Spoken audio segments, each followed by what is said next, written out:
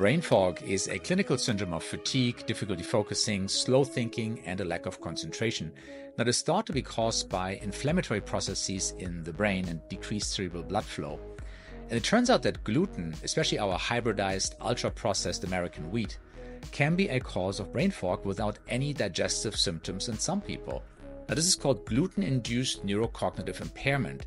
So gluten breakdown products cause a leaky gut, allowing gluten particles and antibodies to enter the bloodstream and reach the brain, causing an inflammatory process that's then perceived as brain fog.